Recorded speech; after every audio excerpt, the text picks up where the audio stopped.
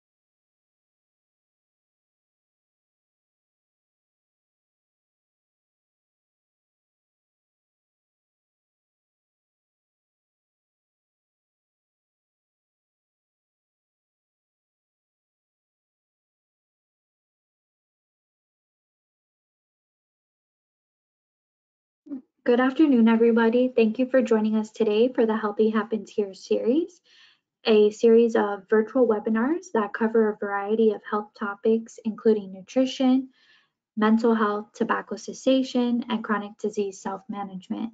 So welcome, everybody. Thank you again for joining us. And to share, I'm Candace Schottenlohr, a health educator with the community engagement team with the Florida Department of Health here in Miami-Dade County.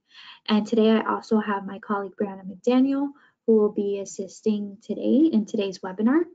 And so today's event is called Perennial Edibles Gardening, Easy to Grow Vegetables and Fruits that you can grow all year. And so during this webinar, we will have a presentation to learn from a local gardener on growing your own perennial edible gardens in Miami-Dade County throughout the whole year. And you also learn more about the Florida-Friendly Landscaping Program from the University of Florida, which was created in 1993, as homeowners were identified through research as being responsible for 60% of non-source pollution from fertilizers, pesticides, and herbicide usage, and used proportionately higher volumes of water in their homes, landscapes as well. And so the program uses 9 principles to guide all in how to maintain their landscape gardens in an environmentally friendly and sustainable way. And so you'll learn more about this today. And in addition, we'll have a Q&A session later on with our presenter immediately following the presentation. And so please feel free at any time to enter your questions in the chat box and we'll address those during the Q&A. And just a few other reminders, you have the capability to have your cameras on and off, and also to mute and unmute your microphones. And just a friendly reminder, if you're not speaking, to please have your microphones muted at this time. Thank you so much. And now I would like to introduce Brianna McDaniel, a health educator with the community engagement team here in Florida Department of Health in Miami-Dade County, to share some important information on nutrition and the importance of physical activity as it relates to gardening. So thank you again for joining us. Thank you, Candace. Just like she mentioned, I'm just going to quickly cover some nutrition information. And the first thing I want to note is that fruit and vegetables, whole grains, and lean proteins make up a very healthy plate. So as you can see from this image, fruits and vegetables should make up half of your plate. So this includes those that are fresh. The physical activity recommendations for adults is generally 2 hours and 30 minutes or more of activity a week, and that requires moderate effort and gardening. I apologize. The is talking. Let's see. My apologies. So the next thing we're going to quickly talk about is gardening and your health. So as Candace mentioned earlier today, we're going to be talking about gardening in South Florida, and we have a great speaker. So there are several benefits as it combines physical activity, mindfulness, and when all is done and finished, a healthy and balanced diet. So on this slide, we have a quick excerpt from the Journal of Clinical Medicine and how gardening is a great activity for all aspects of your life, and that's ranging from sunlight and vitamin D to strength building and intense exercise. So that actually brings us to our guest speaker. So our guest speaker for today's Healthy Happens Here webinar is Barbara McAdam. Since 2005, she's been with the University of South Florida, the IFAS Extension Service of Miami-Dade. So after completing the Master Gardener program, she realized that the Extension Service is throughout the entire US. So this was a way for her to serve the public and protect the environment. Ever since, she's been gardening. She also shares her sister and her grew up with her grandmother and planted in the backyard and vegetables every year, providing whole, healthy, fresh food, and also raised chickens as well. Her passions are in planting for pollinators. Without them, we would not have healthy fruits, vegetables, and nuts that should be part of our diets. And of course, all things pertaining to conserving and protecting the quality of our water resources. So I will now turn it over to Ms. Barbara McAdam. Hi, I forgot that I shared so much information about myself. So if I can, oh, there we go, screen share. We're going to go ahead and get started. And there you go. There's some of the fruits and vegetables. We're going to talk about the easier ones to grow and the ones that I love that are perennial and will just really grow well through our really hot, wet summers here in South Florida. So here's my information again. And I was going to explain my grandmother had a white cat, and this could have been cabbages from our garden that I grew up. We planted the whole yard as soon as in North Florida, as soon as any danger of frost was over. So the gardening seasons were reversed from what we do down here. But I do want to encourage you to visit our website, and you'll see that information again. And plus, you will all have a PDF where all of the hyperlinks will be hot. So any questions that don't get answered today, please shoot me an email. So here's the list that we're going to be going over today, some of the simple ones. And I know I just had a question this morning from someone asking me about growing some of the Chinese, Asian vegetables, and there are some already included in this presentation. So let's get started. Now, this is an old one. This is pigeon peas. And we know that peas are healthy. They contain protein, and that peas and rice together are a complete protein. Pigeon peas have been grown for over 3,500 years. They're originally from Asia, Africa, and Latin America. This will grow as a beautiful shrub, but it won't produce the peas all year. They are still going to need the shorter days of winter, and then they will flower and produce the peas. But they are very drought tolerant, and they can also grow in wet areas. And that's quite an interesting mix because usually plants will like it dry or they will like it wetter. And since it is a legume, it will fix nitrogen.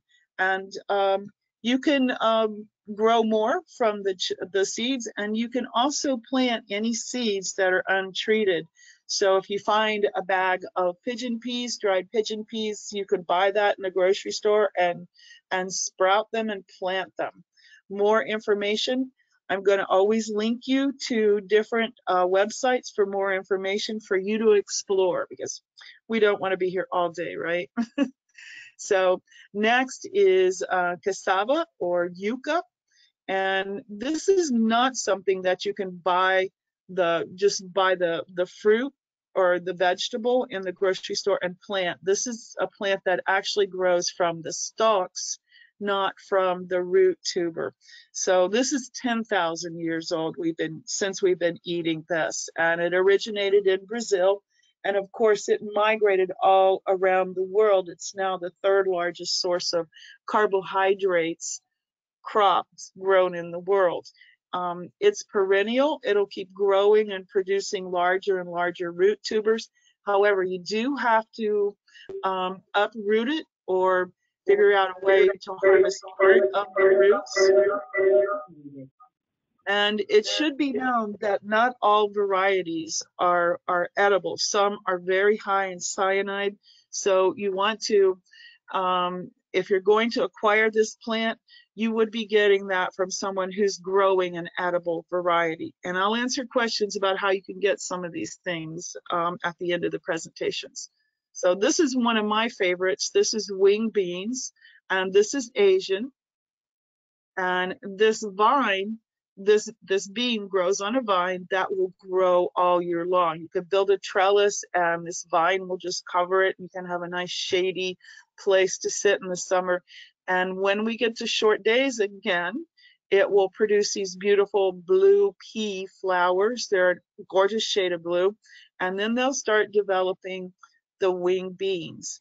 Now, you can eat these when they're small, they're tender, or you can wait until they're larger, mature, and you can slice them. There's lots of ways to eat this. If you want to know more, just explore it on the internet or ask one of your Asian friends and they'll have tons of recipes for this. You can also cook the peas or the beans that are inside those green pods. And the way we grow this, the way I acquired it, is from a seed pod from the Fruit and Spice Park. So you can buy seeds at any of the big box stores for this plant. You can find it on the internet as well. And also with pea plants, legumes, you can eat the flowers, and some of the stems and stalks are edible as well. But you want to double check that. And I'd already put this in here, but I got a little note from Brianna this morning asking about the nutrients. And all of these publications, particularly the Wikipedia, probably already list the USDA nutrient information, but I will also share the way you can find this database on your own. So this is one of my absolute favorites, choyote. It's a crisp, cooling fruit that tastes more like an apple, and you can grow this vine all year long.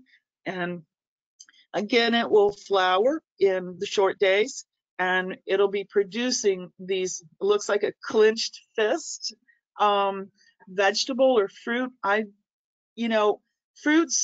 Vegetables are really fruits. They're all considered fruit in the botanical world, in the horticultural world. So forgive me if I'm back and forth on them. But a lot of people will eat this.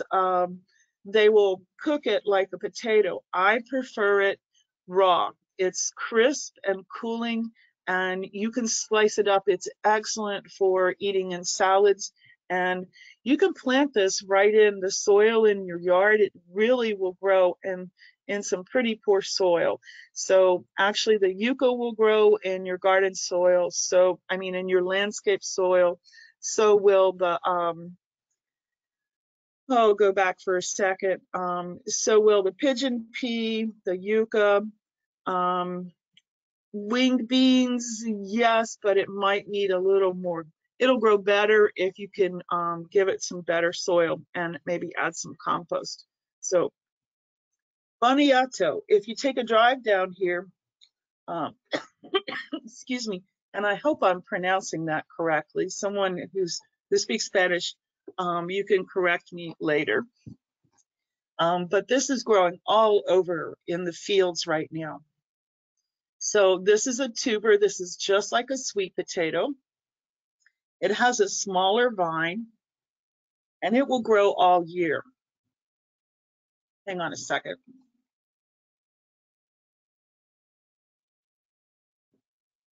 You can see that it has beautiful purple flowers, but we're not interested in those flowers and don't eat those flowers. What you can do is you can harvest part of them. You don't have to pull them all up at one time if you have a larger area where you're growing it. And I would recommend not putting this in a raised bed that you want to plant anything else with, because it will take over the raised bed. I made that mistake one year and decided, well, that bed's going to be for my Cuban sweet potatoes because I could not get them all out. But there are different ways to cook this. I mean, you can treat it as any sort of potato, but we all know that we add salt and butter and all sorts of things to potatoes. But I like it sliced and just baked, and then just a little bit of olive oil on the top of it, and maybe a smidge of salt. It's delicious. So explore ways to eat these as well as grow them. So you can actually buy the potato in a grocery store, and you can plant the whole thing, or you can cut it and plant sections of it. Or if you remember way back when, you know, I'm kind of from way back when, we used to always cut the top off or an end off of a sweet potato and put the toothpicks around it and just let the bottom of it, the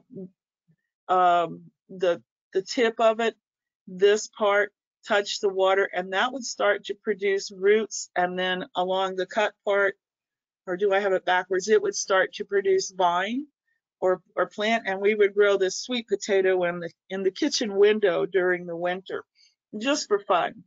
But more information on how to produce those vine cuttings is available on the website, and you can also contact me. But I'm the lazy gardener, so I'll just stick the whole thing in the ground and let it grow. Maybe pick some smaller ones. Ginger. What doesn't taste better with ginger? And I love Thai food. Oh, I love fall food. So ginger, again, just buy the culms in the grocery store. I like the smaller ones because if it's too big, it might not, it might rot before it can start to develop roots and sprout out. And these little areas right here is where the plant is going to, the green leaves are going to start to sprout. So this is underground. Again, you would have to pull up. So you would harvest some of it and leave some. And also what's going to happen here is during the winter, since this is a very tropical plant, the leaves are going to kind of die back. Mine has almost lost all of its leaves. Now, you could say, I could put it in a more sunny location, but full sun down here in South Florida is pretty brutal for the whole summer. So if you can find a spot in your garden where it's, you know, maybe you have a tree that's a little less leafy, or, you know, the angle of the sun changes as we rotate. Our angle changes as we rotate around the sun. So if you could find the perfect spot where this got a little bit of shade, it likes bright shade or filter through the tree branches, best for it to thrive. And maybe if you find that where it has those conditions in the summer but has more sun in the winter, it might stay green. The other benefit to this plant is that the flowers are heavenly to smell. Not sure, so do not eat the flowers. I know I may tell you that some flowers are edible. I'm almost hesitant to do that because I don't want everyone to just start randomly gobbling up flowers, because some of them are not edible and could make you very sick. But this has a beautiful fragrance for you to enjoy. It smells like an Estee Lauder perfume, white linen. It's an older perfume. My mother-in-law used to give it to me. Just absolutely wonderful fragrance on this. And then, of course, peel and use the raw ginger as you would in any recipe. Now, this is not the pink ginger. It's a little bit yellowish. Sunflowers. Well, we happen to have free sunflower seeds from Miami-Dade Water and Sewer Department, because this is the only plant in those catalogs of things that you can brand with your name to give away. You know, the tchotchkes that all of the county departments share with the public. This is the only one that will really grow here, and it's drought tolerant. And it's native, and sunflower seeds are no cholesterol. They're a brain food. They will pump up they'll energize your brain, and it's a great plant for pollinators. Do not eat the seeds in the packets. Those have been stored in a big old warehouse, and they may have had different things crawling over them. So I've had one young lady open the package when I started talking about once you grow these and you can harvest some of the heads, you could roast these seeds or eat them raw, or you could share them with the birds. So this is a great plant for kids, big and young and old kids, big and small kids, to learn how to plant a seed. There's a universal rule for how deep you plant a seed, and that would be never plant it more than 1.5 times the depth of the longest part of the seed. So I would want to plant this seed no more than 3/4 of an inch. Otherwise, it will not be prompted by light to send out a root and send out its first leaves at the same time, pretty much. So although this is not a perennial plant, it's an annual. It usually grows, flowers, and then goes into decline. You can save the seeds, and we can grow sunflowers all year long in Miami-Dade County. We actually have huge fields of them growing down here in Homestead, and I see them often when I'm driving up the turnpike, and they're grown for the cut flower industry. So this is a win-win-win-win. Edible, feeds the pollinators, birds love the seeds, you can save the seeds and eat them, you can cut the flowers and bring some inside. So keep growing these. There's no reason why you couldn't have sunflowers growing all year long. So pineapples, yes. Now, this is probably about the color of a pineapple you would buy in the grocery store. And that's more the color of a pineapple if you harvested it from your home garden. So I'm going to take a moment here to just explain that when you grow these fruits and vegetables in your home gardens, you pick them at their peak ripeness. I don't pick my pineapples until I can walk over and just twist them and they fall. Most of the time, pineapples are cut, and they're cut greener so that when they arrive to the grocery store, they won't be too ripe, but nothing is ever going to taste as good as that fresh harvested pineapple that you bring in from your garden that has been warmed by the sun. Delicious. So how to grow a pineapple yourself? That is one of the easiest things in the world to do. You're going to make a cut about right here. You're going to leave a little bit of that bottom fleshy part in, and then you're going to set this aside and let it harden or form a callus for a couple of days. And then you're just going to place it in soil and just scooch the soil around this green base. Now, in the garden where this original pineapple was growing, let's go back to the other page. No, I didn't give you, well, yeah, this is good enough. When this got a longer stem and they cut it, this plant, the mother plant, we'll call her, usually starts to decline. But before she does, she produces what we call some pups or slips or happas, whatever they call them in different languages, and the botanical name or horticultural name, I call them pups. You can also let those develop and then gently remove the whole plant and kind of pry those apart and start individual new pineapple plants. And you can also plant this top as your next pineapple plant. So every time you eat one of your pineapples, you're going to be planting another one, which is a good thing because pineapples take 18 to 19 months from starting the plant to actually produce a pineapple. Now, a lot of people will say, well, these are smaller.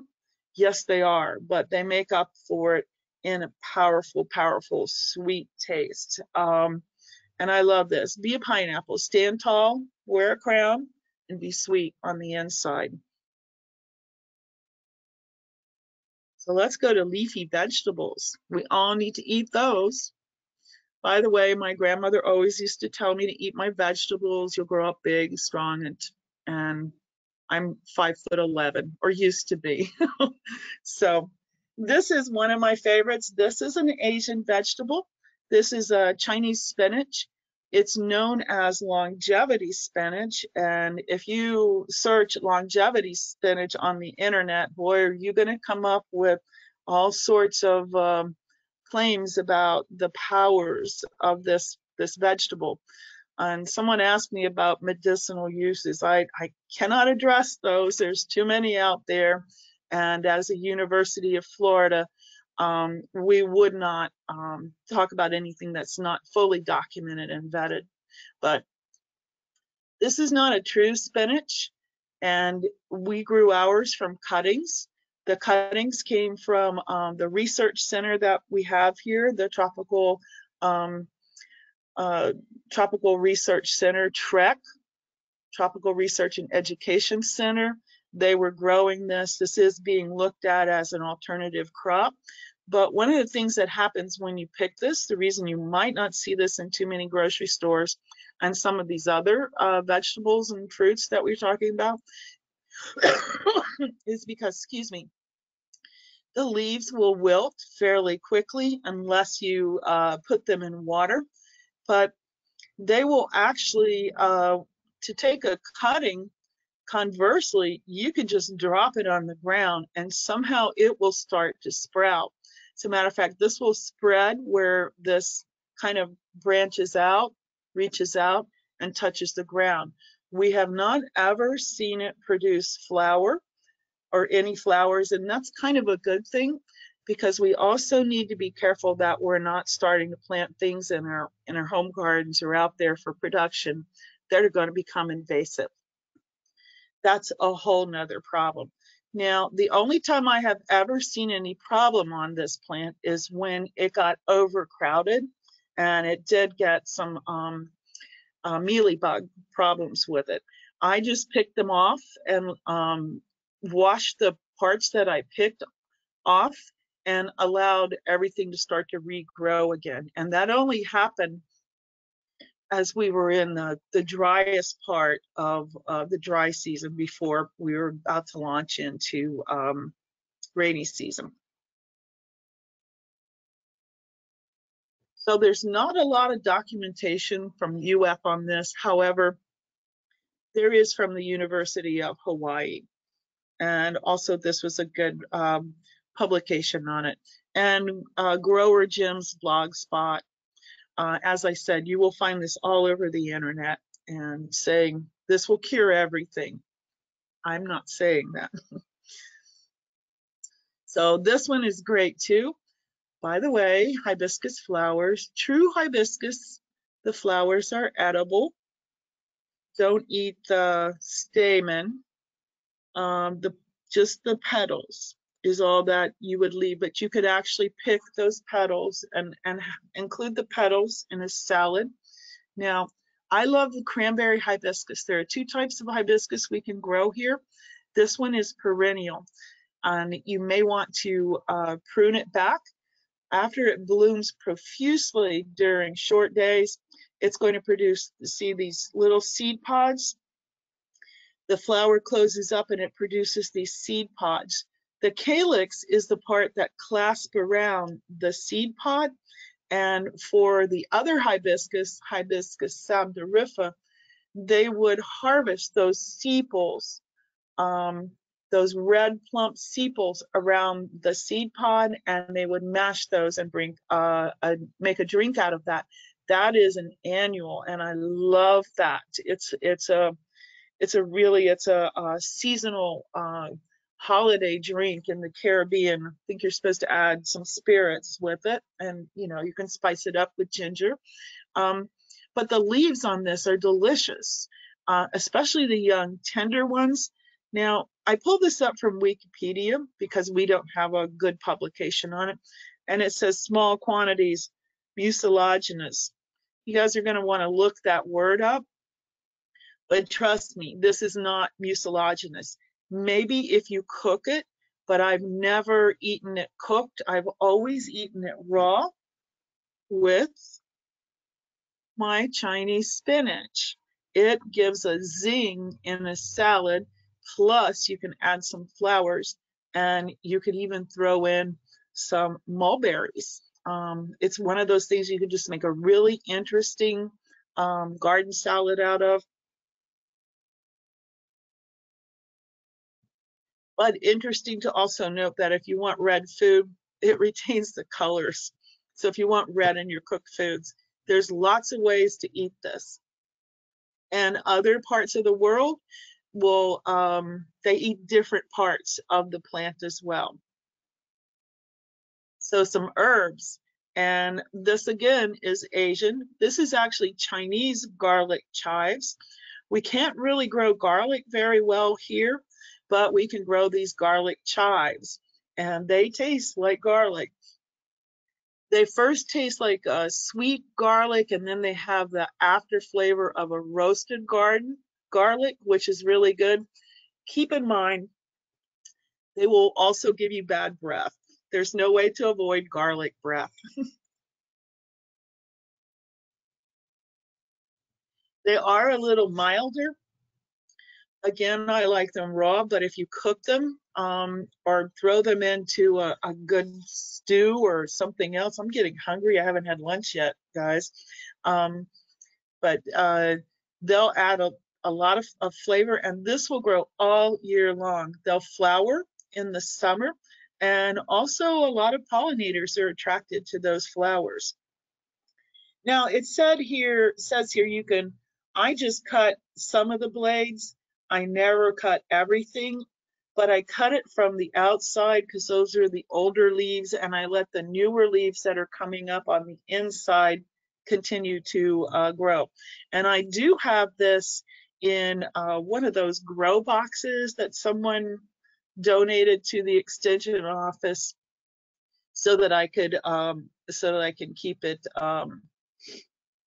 in a little richer soil. So this is Cuban oregano, or the Vicks plant. I couldn't figure out, I used to share this plant with school so often I would just pinch it from my garden here when I was visiting schools, and I just started to get overwhelmed by the smell of it, and that's because it has a similar aroma. This is not a real oregano, but this can be used for seasoning. Now, if it's a little too strong in the fresh, you can dry this and it's a little milder. So drying, you could dehydrate. I'm going to share some links to different ways to preserve foods, or you can simply slow dry it out in the sun, and it will grow in just about any soil here, directly in the ground. I have it kind of in a partial broken light. It's growing very close to my garlic, as a matter of fact. Easily grown from cuttings. Rosemary, and I don't know what time it is, so somebody make sure I'm going fast enough so that we have time for questions. But rosemary will grow all year long, and it's one of the oldest herbs, 5000 BC, and it's been used for medicinal and culinary purposes. And it was even in a Shakespeare's tale. You need to buy the plant for this. There's no magic way, or you could try growing rosemary from cuttings, but it's a little more difficult. Maybe we'll try some at the extension at our shade house just to see if we could get it going. The thing to remember with rosemary, make sure you're not putting it any place where it's just going to be inundated when rainy season starts. It likes to stay dry. A lot of people have just overwhelmed this with water, and that will cause the demise of the plant. Now, there's plenty of references to it as commemorative. It's the memory, and I think this would be fascinating for any of you school young folks that might be listening in, go back and do some research on it, because it is believed that there is a trigger due to the fragrance of this that brings up memories. I think if you think about it, our first awareness of the world is smell. So that's a very strong relationship. And also, if you take a little piece of the rosemary and rub it, it's cooling. It will actually cool your skin. So some small fruit trees. Carambolas, love it. Carambolas will produce 3 to 4 times a year, but there is a warning because it is high in oxalic acid, that if you have any sort of issues with the function of your kidney, maybe don't consume this, check with your doctor. And as a note to all of us, don't overconsume anything. Remember, it was the Greeks, everything in proportion, nothing in excess. And, you know, when we eat too much of any one thing, it can overwhelm our systems. But it's been grown in Southeast Asia, but it's also been cultivated here in South Florida for over 100 years. It was one of the first fruits, besides bananas and pineapples, that we started experimenting with growing here in South Florida. And we can grow so many tropical and subtropical fruits here, but just not apples and peaches and things like that. I'll show you where to find that information in a bit. So this tree, it's not forever. It will eventually decline and probably fall, but it can produce many, many years. And there's some really interesting cultivars or varieties that don't grow that tall, because that's one of the problems getting at the fruit. But you can also prune these trees, and you'll find that in this publication, When to Prune. And our tree at the extension, it does get pruned from time to time. It's just delicious. You can go out there and grab one of those when you're working in the shade house and juice up. It'll quench your thirst. A lot of people use this sliced. Let me just point one thing out. I almost forgot. It's known as the star fruit because it has a star shape if you cut it lengthwise. However, if you're cutting this to preserve it or to consume it, I prefer to cut it lengthwise, and you can avoid this pith in the center. You really, that's where any of the seeds and the harder parts of the plant that aren't so easy to eat are going to be located. And this fruit is just great to cut along that way and freeze the slices, and then you can pull out. I do it all the time when I'm working with kids, or when I used to get to work with them face to face. Pull it out and you've got an instant frozen fruit pop, because it's nice and long. You don't need to do it on a stick. Fingers, put them in a bowl, maybe just serve them so that we aren't all touching it. But this also, of course, it's a good fruit to dehydrate as well. So remember, don't eat too much of it at one time, but you can freeze this perfectly well or dehydrate it to add to salads all year long. Mulberries, yum. And I have lost my mulberry tree here. It made it through Hurricane, what was that last one we had? Gosh, am I getting old? Not Wilma, not Irene.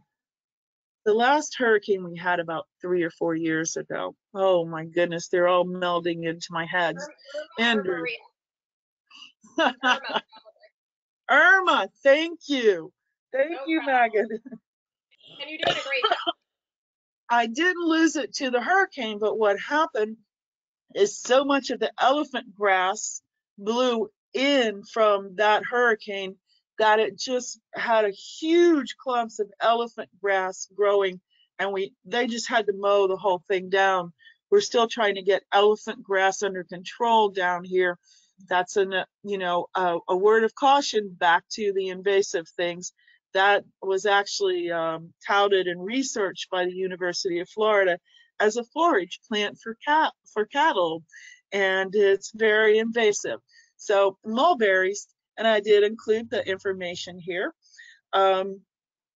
There's all sorts of cultivars. Now, where you can find this tree, both carambola and mulberries are occasionally available through Adopt a Tree.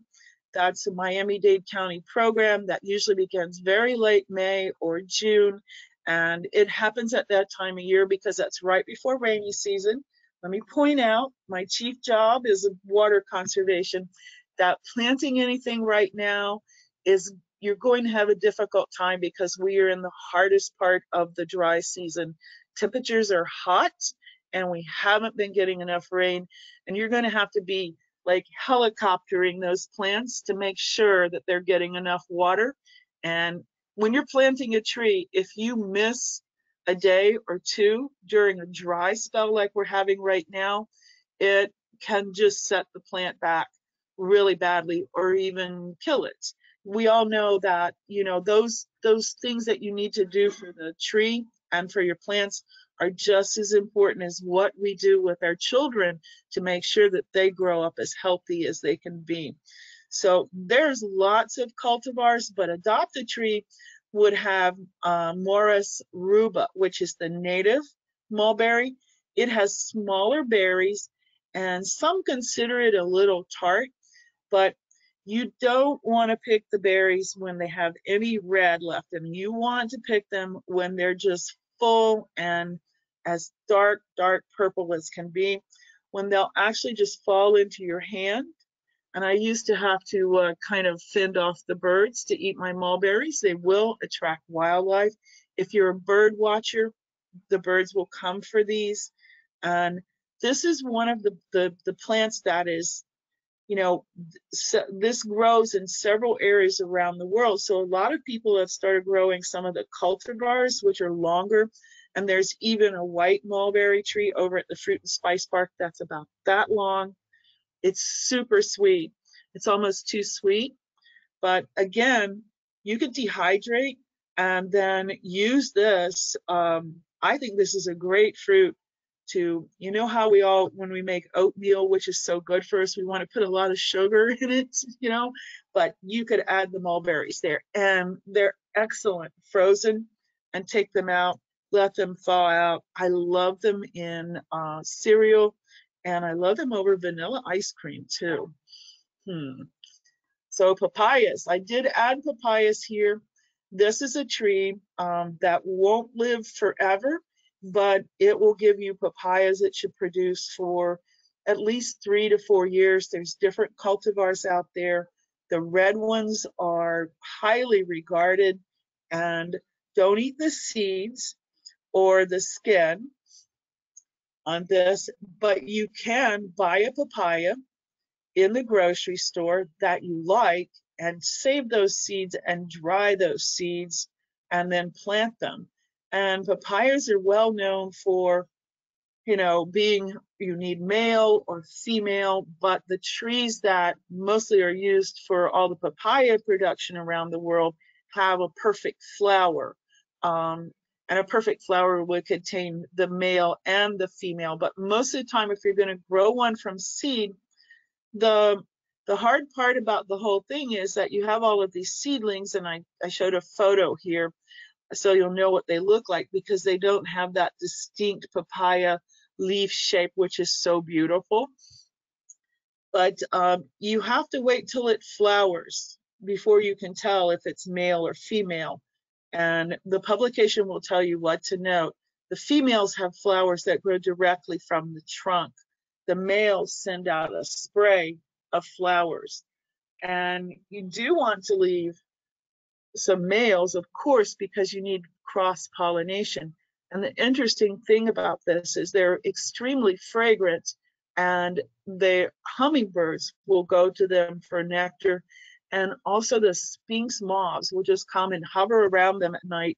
One night I was sitting in the yard just observing, and there was 3 or 4 big sphinx moths, and they're as big as hummingbirds. So plants for pollinators. Remember, right after clean water, we need pollinators so that we can have all of these delicious fruits and vegetables to eat Anything that is grown from a seed, or even the plants that we plant from tubers, they were once seeds long ago. They needed a pollinator. So I'm not going to go real deep into this because I've provided the link here. This is to my favorite website for information on native plants. And Salvia coccinea is a native that will just attract all kinds of pollinators, including hummingbirds.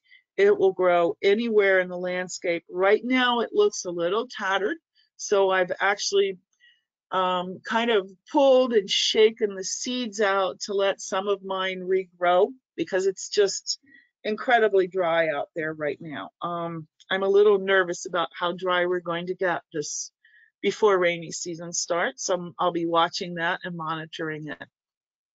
So it's one of the largest plant families with over 1,000 species. And you can see here a little caterpillar on there, but it's also the same family as the sage. But Salvia coccinea is not edible. So be very careful when you're looking at those plants. Not everything. Some people say, oh, this is tropical sage, it's edible. But which tropical sage? That is why you always want to look at the scientific name. The edible sage is Salvia officinalis, and this is Salvia coccinea. So I'm sure that the edible sage produces a flower. In fact, I know it does, but you can't just rely on other people's words, because sometimes that knowledge gets a little misconstrued or lost, or people forget, like me. So Barbara, this is Candace.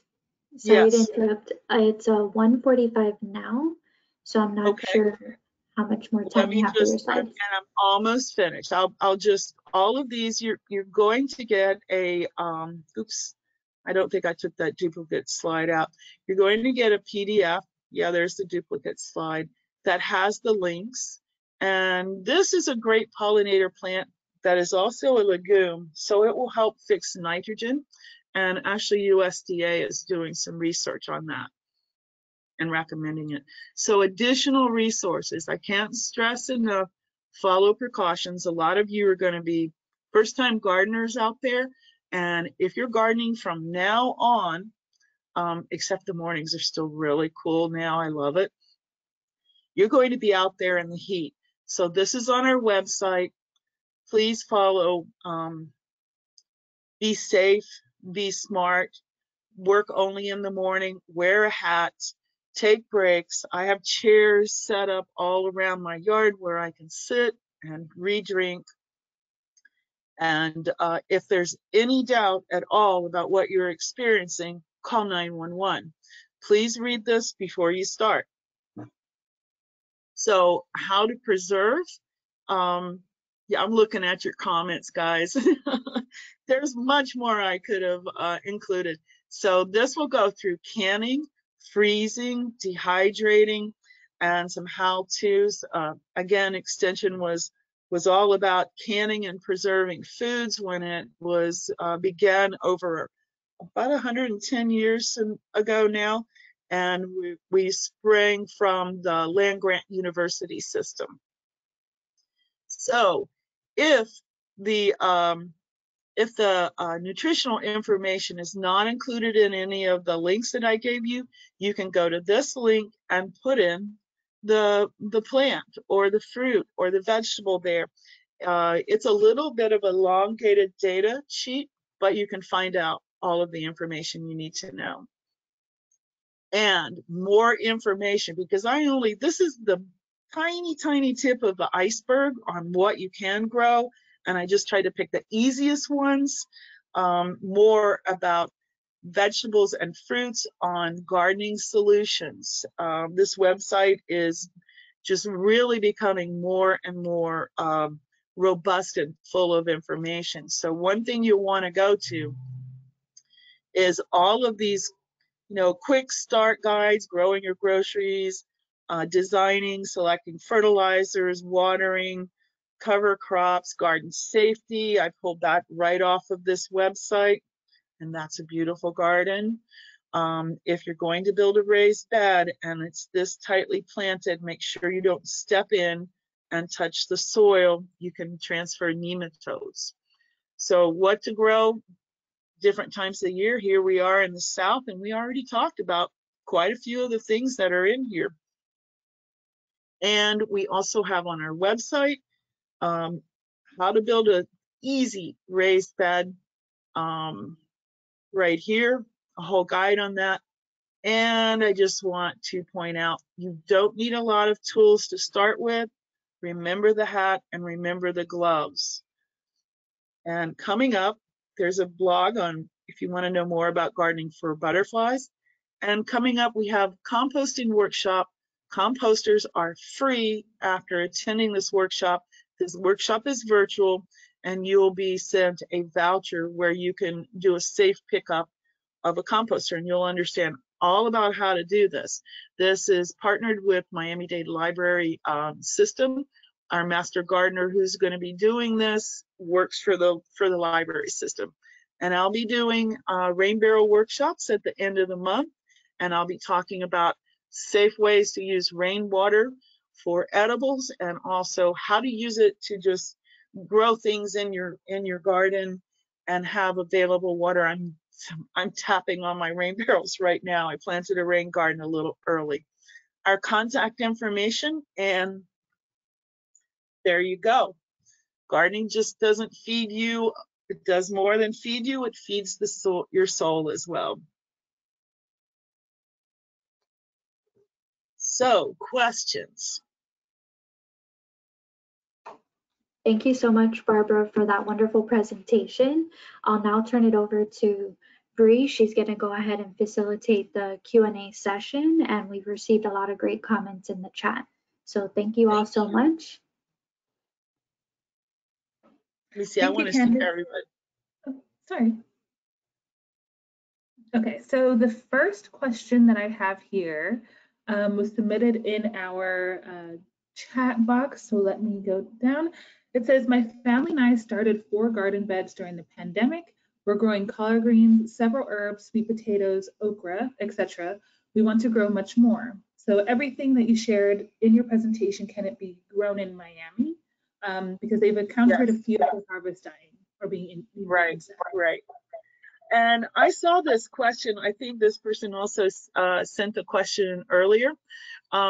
Yes, all of the resources that I shared are based on our climate down here, and you can further explore the things that you can grow here on our website. That page where I showed you the link to our web page had easy to grow, what grows here. We can't grow asparagus or garlic, you know, apples, peaches, pears, but there's a whole plethora of other things that we can grow here.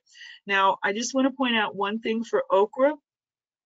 Okra is a magnet for nematodes, which are small critters in the soil. So plant okra separate from everything else, or they will just pull in those nematodes, which will attack the roots. So you can email me for any other questions. I encourage you all, if you can, to visit the Fruit and Spice part, because they've just got a whole bunch of things. They've made it a point to grow everything that we can possibly grow here. So, and please send me an email. So the next question I have here that was submitted by Megan, it says, I'm curious about soil for different plants. I've heard pineapples grow better in more volcanic-like soil, rich in iron, like Hawaii. Yeah, they love that. Hey, everything grows better in Hawaii. They have the world's best soil. Come on. And they are second only. We are second in the number of invasives. Hawaii tops it all because everything will grow there. But pineapples you might want to plant in a raised bed or some way that you can control the soil. There was a question that had been submitted earlier about getting a soil test to see if you have acidic or alkaline soil, and I can answer that for you. We have very alkaline soil here. All of us do, and that's why we recommend growing in containers or building a bed And you can get very creative about what you use as a container. Anything that's big enough to allow the roots to develop to nurture a full mature plant, you can grow it, provide the spaces for the water to seep through. But that's why we create our concoctions of soil to grow these edible vegetables in. Now, a lot of the ones that I talked about, the fruit trees, you don't need to do anything special for. You follow the fertilization recommendations, but a lot of times I can tell you at the extension office that the things don't get fertilized there, and they grow just fine. So there's no irrigation and no fertilizer put on them, and they're doing fine. So Awesome. Thank you. I saw that pop up. Yeah. The next question that we have here is, what can I do about lizards that are eating my plants and even whiteflies? Oh yeah, we talked about this beforehand. Iguanas will eat anything and everything out there, and I hope it's not iguanas, because they're hard to deal with. You really have to kind of try to fence them out, and iguanas always need a source of water, so this would be someone who's living near a canal or a lake, and we get a lot of those calls. We have a publication. Oh gosh, I should have shared that with you earlier. It's on our EDIS website, and I can share that with you to send out with the PDF. There's one garden club that I do presentations for. Every time I do a presentation, they ask me about iguanas again. I'm sorry. You know, I will tell you that the female iguana lays her eggs and then leaves. So if you observe them making a nest and laying their eggs, you can go and collect the eggs and destroy them before they hatch. And baby iguanas are so cute. They're bright green. The iguanas that we have problems with here came from the pet trade of people buying them and not realizing they were going to get this big. So as we have with a lot of, you know, the Burmese pythons, same issue. They're exotic, invasive, and you know, anything that you attempt to control, you have to be humane in how you do it. That is required by law. And the best thing I can say is we'll share the publication with you. Thank goodness you don't have peacocks to deal with, because they're the same kind of problem as well. So, and with peacocks, if you move the eggs, they will just lay more. So some things with iguanas, you can remove the eggs and hopefully the population will get smaller. Awesome, thank you so much. A common theme in a lot of the questions that were submitted previously was how to safely deal with unwanted pests, whether indoor or outdoors, especially when dealing with vegetables or fruits, something that is safe, but also deals with that. So if you have any information, that'd be great to share. Yes, Brianna, I'm so glad you asked that question while everyone is still here, because when some insects and pests are going to require the use of chemicals, and before you ever do that, just like before you start taking anything for, if you're sick, you know, the doctor wants to know what's wrong with you, and then he'll prescribe. So what we want to do is we want to identify the pest for you, take a photo, send us an email. We will let you know what it is, and if it's a cultural issue, like you're watering too much, or you have the plants that are overcrowded, and we'll also let you know this is just a seasonal insect that pops up, it's going to go away. And be very careful of using alternative products that are derived from natural materials, because it's the chemicals in them that that causes them to kill. So anything that ends with pesticide, insecticide, herbicide, CIDE, you need to be very careful with how you're using that, no matter what it's derived from, natural or by, you know, a big chemical company that produces billions of gallons of it. we still need to be very aware. And do we really need to use it? Is there another way to deal with it? Or, for instance, I had the little loober grasshoppers. Nothing will kill them except squishing them. Yikes. I mean, you could spray anything on them, it won't harm them. So we want to identify it before we have all of this use of chemicals. Remember what Florida Friendly Landscaping is all about, is learning what to plant so we don't use so much water, and what insects are really going to be harmful. Most of the time, insects will police themselves. They'll control each other. Fortunately, with loober grasshoppers, nothing eats them and nothing will kill them. So they're an exception and they're not native. So there again. So I hope that in a nutshell, contact us and we'll research it for you. I won't give you off the top of my head. I will go back in and find the publication for you and share it and share that information with you so we can take care of the environment. Healthy environment too. Awesome, thank you so much. For the sake of time, we're actually going to stop our Q&A session. We did write down all of the questions that have been submitted in the chat and also the ones that have been submitted when you guys were all registering. So what we're going to do is that we're going to send a follow-up email that includes the presentation and additional information from those questions. I want to thank everyone who submitted questions, and so really quick, I'm just going to hand it over to Candace to close this out for the day. Thank you so much, Bree and Barbara. That was really good and very insightful for some of those situations that are happening in the garden. So today, as a reminder, as a part of the Florida Department of Health here in Miami-Dade County, the Office of Community Health and Planning, this is our Healthy Happens Here webinar series.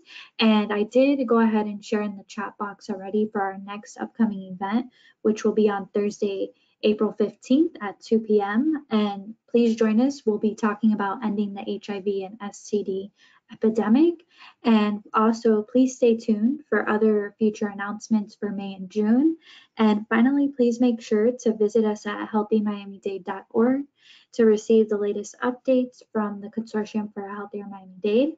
And we will also share in the chat the evaluation just to share with us your feedback for future ideas and also about this topic today. So again, thank you all so much for joining us today, and we hope you have a great rest of the day.